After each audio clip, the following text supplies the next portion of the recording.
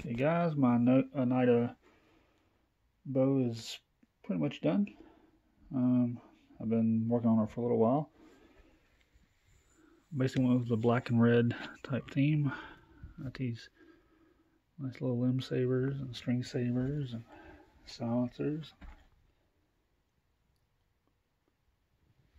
This is the Screaming Eagle model if you haven't seen this one before.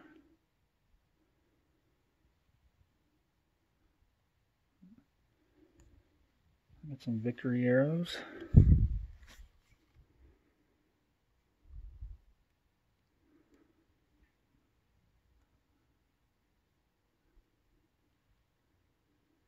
Muzzy broadheads, if you can see those.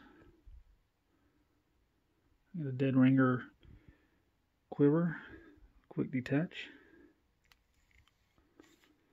It's got a cheap Trophy Ridge sight on there, which I am replacing here soon with a 5-pin extended. But overall, it's not bad. This thing shoots pretty well. Shoots really groups, about 40 yards, shoots groups really well. So I can't complain. Just figured I'd show everybody the new little setup here. Thanks.